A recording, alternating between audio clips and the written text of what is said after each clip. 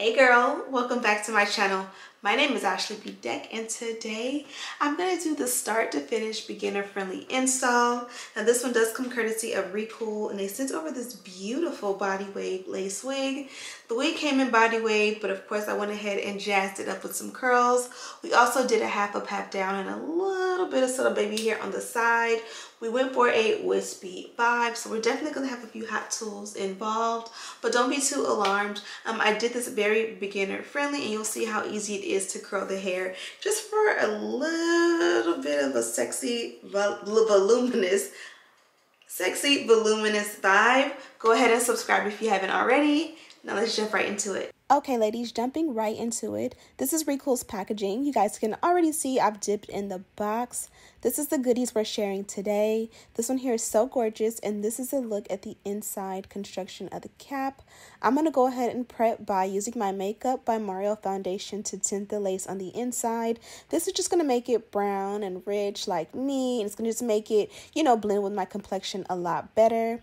This is what the wig looks like on, and are we feeling the curls, or the wave pattern rather, as well as the color combo? This is what she looks like from the back. If you can just cut the lace and bond her down, this hair is everything. Absolutely gorgeous, and it doesn't need to be styled at all. So for specs, this one is a highlight body wave 13x4 lace wig in the length 20 inches. This is what she looks like set as a center part. I'm sitting here and I'm just deciding and contemplating, do I want a center part, a side part?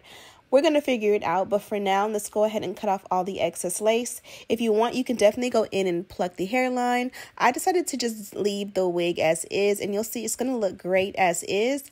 I kind of showed you a comparison of what the lace looks like half on and half off. It definitely blends with my complexion, especially after tinting the lace.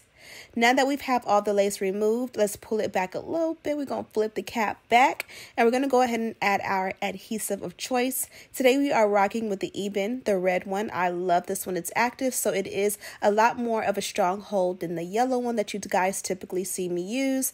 I do have the black one, so I'm going to share that one with you soon. And I'm going to order the purple one and all the different colors so we can kind of compare, contrast, and see what the difference with all of them are. I got a little bit ahead of myself with that. Next step, let's go ahead and just bond her down. So once the adhesive is on and it's wet and you apply the lace on top, you want to give the lace an opportunity to dry. I'm going to blow dry on a cool setting. If you want to not use a blow dryer per se, you can definitely just add your melt belt on top and let it air dry. For me, I kind of am a little bit impatient, so I just went ahead and did a little quick one too. Now she's bonded down and we can go ahead and work on the lace and hairline.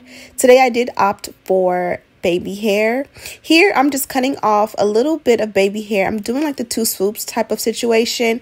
At first I was kind of going for that little TikTok style where you kind of just feather off a little bit of the hairline and just have it like jagged in the front. And as you guys can see, I accomplished it, and then I changed my mind and went shorter and did wispy baby hair.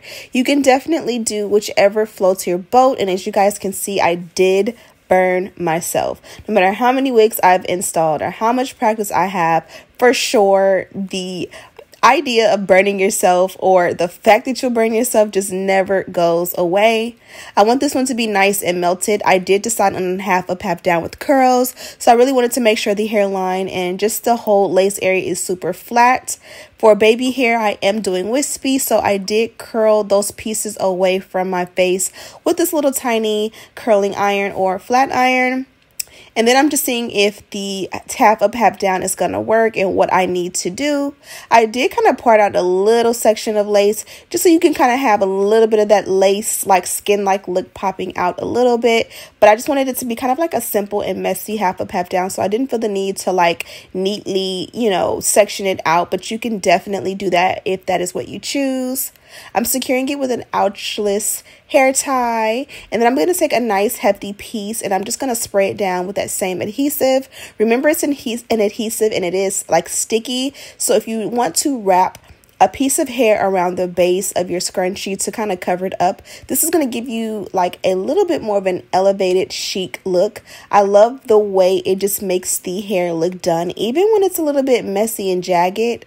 while that sets, let's go ahead and just play with the baby hair. As I mentioned, I did want it a little bit more on the wispy side. After the fact, I did switch this up and change it a little bit more. I mean, it gave, but it just didn't give a whole lot. It looks good in person and fine, but like after the fact, I kind of like looked at my pictures and I was like, okay, we need to either take it away or add it a little bit more. And that's the beauty with wigs. Like in the moment, you may like your style, but you know, when you see it on camera or you may have it for a few days, you might decide to tweak it. And that's definitely something I did with the hairline, like after the fact.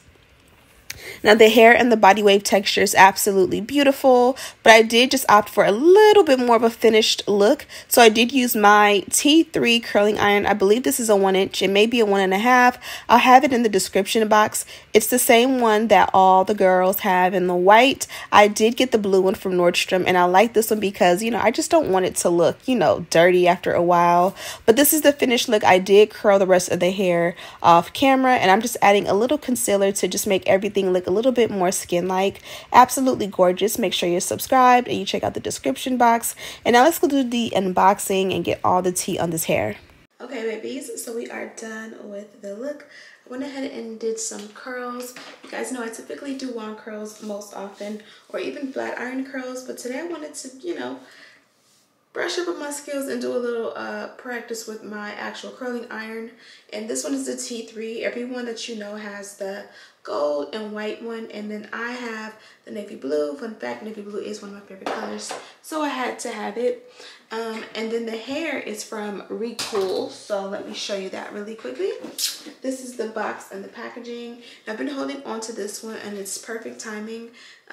Tomorrow we have some special things going on, so this is going to be a fun one to rock. I'm also going to pull the curls apart. I'm just letting them set.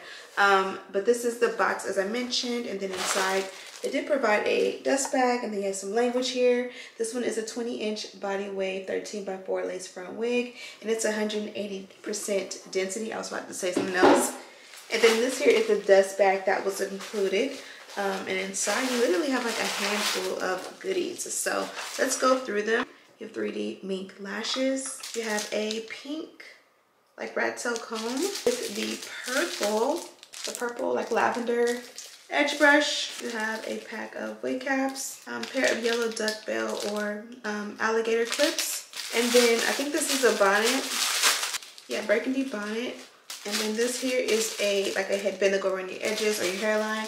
I'll keep that for you guys. But as I mentioned, this is the hair itself. I would prefer to comb out the curls with like a rat tail comb.